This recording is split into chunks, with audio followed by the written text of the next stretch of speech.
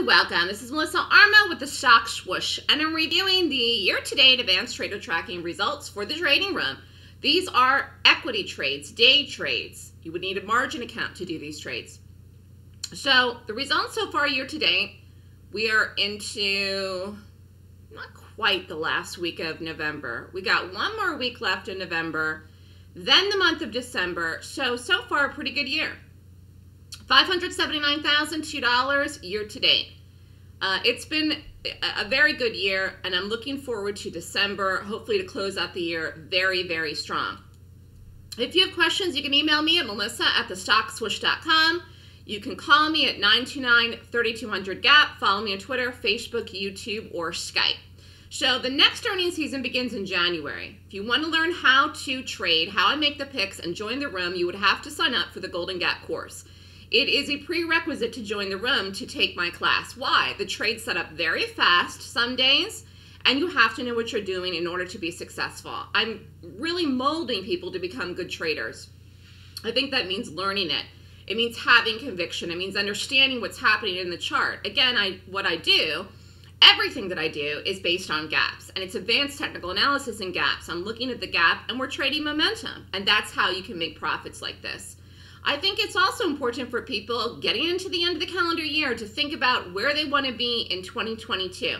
What goals do they want to accomplish in 2022? If you did not make money this year as a trader, if you are not successful this year, if in fact you're down for the year or lost, then you've only got one more month left in the year. So I say plan for 2022. Make a decision, have a plan of action. How are you going to get there? How are you going to get to the next point in your life? It's extremely important to have a plan if you want to accomplish your goals. And I think a lot of people don't plan ahead. I plan ahead so much that I plan in the morning when I get up what I want to trade even before the market opens. Like today, I know exactly what I'm going to trade, and it is 2.5 hours before the open. So, planning is important. It helps you become more successful. So we started out the year, again, the first quarter earnings season is at the beginning of the year. There's 4 quarterly earnings seasons, and we get a lot of gaps in earnings seasons, and that doesn't mean that we don't trade in between. We absolutely do. We absolutely do. And there's some late earnings that happen, like even in December, retail. But as far as the meat and potatoes and the time when we really, really are busy, we have lots of gaps, it's during earnings season. But I will do gaps on earnings. I will do gaps on news. I will do market-related gaps. I will do sector gaps. I will do all kinds of gaps, but we get lots of gaps in earnings season. And that's why it's important to be part of the group. So you could take the class in December. Last class of 2021 is December 18th and 19th. And then you could start trading and then get in the room in January. So we started out the year. Boeing was a winner. SPY lost. Facebook, 2 tries on that. It did not work. Oh, that we did a lot this year, though. Now that I think about it, Facebook was something that just came up a lot this year for some reason. BYND was a winner, Apple winner, BYND 2 shots, ended up making money in that. BA1, CCL1. We did not do CCL a lot this year. We did it a lot last year. Twitter lost, Facebook lost, Boeing lost. You can tell the days I'm having a hard time where I do too many trades. In an ideal world, I do 1 trade a day or 2. That's the perfect day for me. Then on the 12th, we did Netflix and CCL. The easiest days, the biggest days I've ever had is 1 trade and done. And that's preferred. You can see that this week. Boeing won, Twitter won, Wells Fargo, big winner. Close the 18th, Twitter won, Netflix. It's called a retake. I reviewed that in the class. That worked. UAL was a winner. IBM has been a nice one this year. Winner. Apple winner. Verizon, small winner. Boeing winner, SPY big winner, no trades on the 28th. If something doesn't rate per my system, I don't do it. I don't do anything. I review a lesson that day. SPY lost, Facebook won on the 29th, and then on February 1st, no trades. UPS lost on the 2nd. SPY was a winner. 2 shots in the Qs in the 3rd. QCOM won, SPY lost, and then a break even. Same thing with QCOM. That was a difficult day in the 5th. Diamonds was a winner. IBM lost and Apple on the 9th. We don't have many losing days, but sometimes we do. I never have a losing week. ACAM lost, Twitter lost, and then a big winner in Twitter. Oh, gosh, I remember that Twitter. That was February. We haven't done Twitter in a while. I got to look at that again. SPY lost, Save won on the 11th. Disney lost on the 12th. And IBM, big winner in Twitter on the 12th. Closed to the 15th. Nice winner in Twitter. On the 16th, no trade. 17th, Walmart, good winner. Twitter, again, winner. Boeing lost to Walmart, won on the 22nd. No trades on the 23rd. SPY lost on the 24th, then won. Twitter lost Disney, nice winner. BBY did not work, or Twitter on the 25th. DPZ did work. Foot Locker winner, SPY winner, DDD winner, Ross winner. And then 2 trades on the SPY in end of March. And then GPS lost and Facebook on the 5th. Facebook lost, Apple won, Stitch Fix, good winner. This is March 9th, getting into the 3rd month of the year. SPY lost, Stitch Fix won on the 10th. Oracle was a winner. Another winner in Oracle. Lilly, SPY, and no trades on the 17th. You see here how, again, you only need one thing. I try to do a trade as quick as I can in the first 30 minutes of the day. Get in, get out. I call it chunking it out. How do you put together a year like this of over $500,000 in profits? Chunk it. Chunk it, chunk it, chunk it. That is how you pull together a year. Sometimes people are so obsessed on one single trade or even one single day. But I really find people are obsessed in one single trade. You have to look at the bigger picture. Week over week, month over month, year over year. Apple was a winner in the 18th. Nike was a winner, no trades in the 22nd. Wells Fargo didn't work. Apple lost. Boeing, big winner. GIS won. Q's lost. Netflix won. Apple won. SPY lost. And then a winner. Facebook lost and Apple winner. JPM was a good one on the 29th. Then to close out March, Apple won and Lulu. I think Lulu is coming up again in December. Off for the week of the first week of April. No trades on the 12th. Fast loss, Apple won, SPY won. BBBY break even on the 14th. C lost, Apple won on the 15th. 16th, MS lost. Boeing was a winner. We did Boeing quite a bit this year too, not as much as last year. Stock's trying to come back. It hasn't yet. 19th, no trades. IBM won. That was a good one too, the 20th. Netflix, 2 shots. That didn't play out right. Set up better the next day. LVS lost. INTC was a winner. No trades on the 26th. UPS was a big winner on the 27th. Save lost. Starbucks won. And Microsoft, big trade on the 28th. eBay won on the 29th. Twitter needed a retake. Then it worked. Then we did Twitter on May 3rd. Good trade in Microsoft May 4th. No trades on the 5th. SPY lost. Uber lost. Netflix lost. Etsy won. And then BYND just did not set up right. That was very difficult. Shack was a big one on the 7th. Q's won on the 10th. We did the market a lot this year. The market had a lot of good setups this year. What can I say? 11th, here you can see. When I start out the morning, it's a tough morning. Over trading is never good. That's why I don't trade all day. That's why I don't trade all day. We shut the run down. If we're done at 9:45, the room is closed. If I'm done by 10:15, boom, we shut it down. Take the trade, make the money, stop. You can tell the easiest things, we're in and out of something in 5 minutes, 10 minutes. Then on the 12th, Microsoft needed 2 shots but worked. SPY was a big trade. Babbitt didn't work on the 13th. Target, huge winner on the 13th. Disney won, Microsoft won, and AT&T won on the 18th. This was May. SPY lost, Q's lost, AA, big winner, SPY break even. 20th was Cisco, did not work. KSS worked on the 20th. No trades on the 21st. BYND won. 25th was Apple, lost. Shack. Shack just did not work. DY was a big winner. Remember that falling. That was a short. Most of these trades are shorts. Some are longs, but most are shorts. I prefer to short. The class I do every month is the class to short, is the bearish gap class. I only do the bullish class once a year. It's just not as popular. The bearish class is extremely popular. I'm very good at shorting. JWN won, DLTR won, and HPQ won on the 28th. Then the SPY lost on the 1st. AMBA lost, Apple big winner on June 2nd. Off 6 to 7.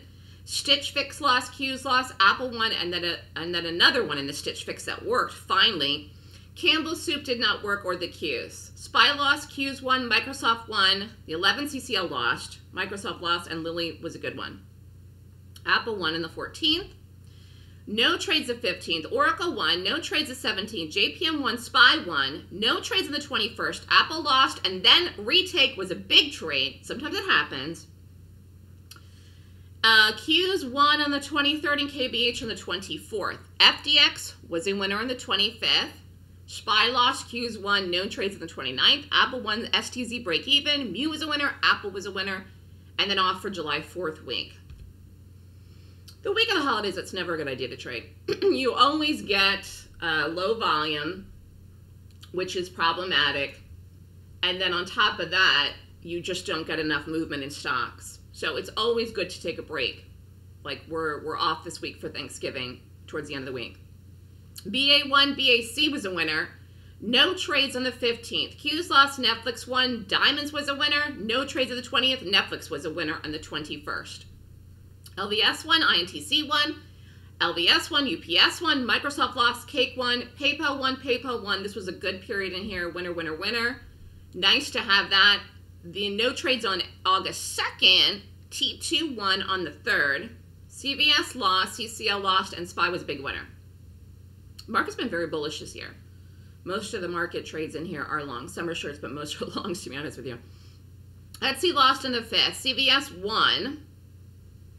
EXP was a winner, Boeing was a winner, and no trades on the 10th. WW won, Baidu won, Disney lost, Baidu won, CCL lost. Baidu was a winner, and QQQs was a winner, and BA won on the 17th. So you can get into these periods where, again, you're just on a roll, but you always got to be careful every single solitary day. Target lost on the 18th, Boeing lost, Qs won, and BA was a huge winner on the 19th. No trades in the 20th and 23rd. Again, this isn't like a regular job. Sometimes you get up in the morning, make a huge amount of money. Sometimes you get up in the morning, there's nothing to do. You can't force it. If you force it, you will lose. AAP lost and Apple lost on the 24th. Urban won and JWN won on the 25th. DLTR won. Peloton won. No trades, and Zoom was a winner on the 31st. We are looking at Zoom actually today. Zoom reported last night it actually got crushed. It's a top launch for today. We'll see if it sets up right. September 1st, no trades. Chewy lost, Boeing lost, Zoom lost on the 2nd. Chewy then was a retake that worked. SPY lost, BYD, huge winner on the 3rd. Boeing won, SPY lost, a big winner on the SPY. Then no trades on the 9th, off for my birthday that week. Then in September, and the 20th was a big winner in the Qs. We really did do the market a lot this year. September 21st, no trades. FDX, winner on the 22nd. Then we tried it the next day. It didn't set up right. We had to do a retake. Nike worked. Qs was a winner. Apple lost. Qs, huge winner on the 28th. The market has had some huge trades. And even some of the options. Again, these are margin trades on equity trades, but some of the options have been big this year in the market too. 29th, no trades. KSS, winner. October 1st, no trades. Facebook won on the 4th. No trades on the 5th. Facebook, loser, Q's loser, NVIDIA, another one we did a million times this year. October 7th, big winner. No trades on the 8th, closed on the 11th. Facebook lost, and then another winner in Facebook that needed a retake. 13th close, Boeing won, Facebook won, Z won, PG lost, nice winner in Apple and the SPY on the 19th. Break even on the 20th. I don't know what the heck we did. What the heck did we do that day? I don't have that. I don't have down what the heck we did. What the heck did I do in that day? Let me look it up. What did I do on... Let's see if I can find it. Oh my god, I'm laughing so bad. I don't know what I did on that day. I forgot to put the ticker symbol. What was that? The week of the 20th. Hold on here, let me look it up. That is too funny. 21st we did IBM, remember that. INTC and Facebook were winners on the 22nd.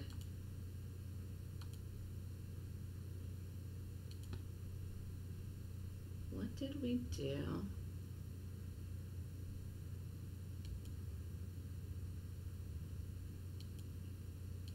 Apple. Apple was a break even on the 20th. I'll have to go back and look at that. Okay. I knew it was something. All right, so then we did IBM was a winner on the 21st, 22nd was INTC, and Facebook was a winner. 25th, Facebook lost.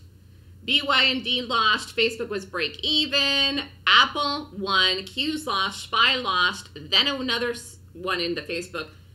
Again, we went after that a lot this year. It didn't work the day before, but worked in the second day. Microsoft lost. TXN lost on the 27th. Big, huge winner in Microsoft on the 27th. Off for Halloween. SPY won. ZG won. CTX lost. IBM, massive winner. That was a nice start to November. November has been a phenomenal month. Phenomenal. Peloton lost, and then BA was a big winner in the 5th. Peloton won on the 8th. PayPal won on the 9th. No trades on the 10th. Disney won on the 11th. No trades on the 12th. BA was break even, and then a BA winner on the 15th. HD won on the 16th. Target lost. Huge winner in V on the 17th. Cisco won on the 18th, and the 19th was a massive winner in Foot Locker and the Qs. We have had, I think November actually was the best month of the year so far. And that's just all around day trades and options trades. Again, we're just going over the day trades here, but November is like everything I touch is turning to gold in the month of November. And the gaps are there. And the gaps are there. So when it's there, you've got to take advantage of it. When the big moves are there, you've got to bank the money, and you've got to take advantage of it.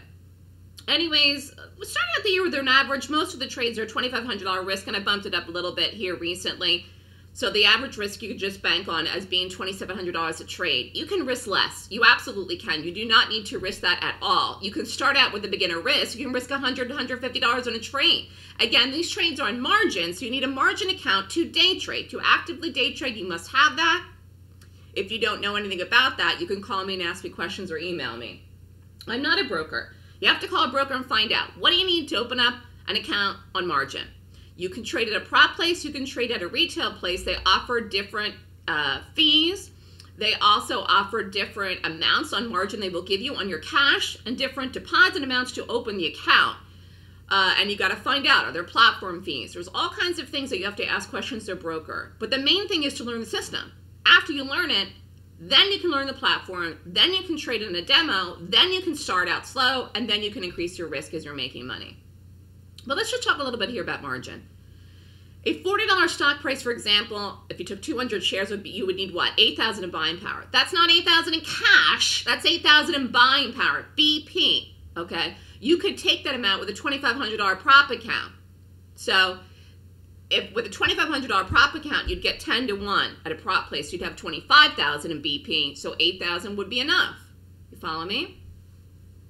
Anyways, let's just say you shorted it for $1, got $1, shorted it at 10, dropped down to 9, okay, for example, or anything, or shorted it at 40, I'm sorry, dropped down to 39, you would make what, $200. So $200 a day is an average of $1,000 a week. Many people trading, many people that I talk to that inquire about the class, some of whom have been following me for over 5 years, which is ridiculous, who have never signed up. I don't know why. It's so crazy how long people follow me, and it takes them forever to make a decision. You know, that's 52 grand basically a year. That is nowhere near what some people are making in the market. And that is a nice chunk of money to make for a part-time job on top of your regular job. I don't know how many people can live on 52 grand a year, but it's certainly a nice chunk on to extra money on top of your regular job. And think about it. If you can make $52,000 a year trading the first year, the next year you can make 100. And so on and so forth. You can start trading with a beginner account, and then you can take it up. The only difference is your amount of size, but you have to know what you're to do. You have to understand the system. In order to have financial freedom, you have to be responsible for yourself. You have to take risks. You have to be independent. You have to say, this is something that I really want to do. I always say to people, how badly do you want it? People whine and complain they've traded, lost money in the market, taken classes, not learned how to trade. You cannot continue to go over things that happened to you in your past. If you are stuck in the past and living in the past, you're never going to move forward and you're never going to move ahead. What happened before, you cannot change. You can change and take control of your future and today and decide right now that you want something different for your life. The decisions that you make right now today are very important because you cannot change the things that happened before. And so many people live in their past mistakes or trading losses or classes where they didn't learn anything. I don't know why traders really have an issue with that, but you got to let it go. You got to let it go, and you got to decide that you're going to move forward. So my class information is high level of information. It's a full-on 2-day class. Again, last class of the year is in December. You will learn in my class the rating system, which is a reason for my success. I rate the gap, and that's how I determine if it's going to work or not. If it rates 20 points or more per the 26-point rating system, you take it in the direction of the gap. December 18th and 19th is the last class for 2021. Class tuition is $69.99. Everyone pays it. Everyone pays the same. That's it. Class is online. You can be anywhere in the world if you want to take it. Email me for forms if you want to sign up. We're in a period right now in this world where you have to take control of your financial future. If you want to do the combo, the trends class is Tuesday the 21st. You save $500 if you sign up for this at the same time. I'm very good at what I do. And I know that many of you know that because you've been following me for so long. So it's really a question of whether or not you're going to sign up this year or wait till next year. And I'm working on some very, very, very exciting things for my own personal future career-wise. We'll see what 2022 brings. Interesting that some of these things are happening right now to me into the end of the year. More information on that later. But I'm excited about 2022. I think it's going to bring a lot of surprises, and it's going to be the culmination of a lot of goals and a lot of dreams I've been working on for a very, very long time. Sometimes things that you want to happen, like becoming a successful trader, do not happen at the exact time that you want it. Sometimes they don't happen immediately, and very often they don't. But it doesn't mean you give up on your dreams, and it doesn't mean you give up on your goals, and it doesn't mean you have a negative attitude because you're working against yourself if you do that. The world can be a negative place. Don't work against yourself by being negative about your own life. Think positively. You can do it. I'm teaching people how. People are finding success and making money, and it's been a very, very good year. If you'd like more information, like I said, about the class, go back here. You can email me at melissa@thestockswoosh.com. Have a great week, everybody.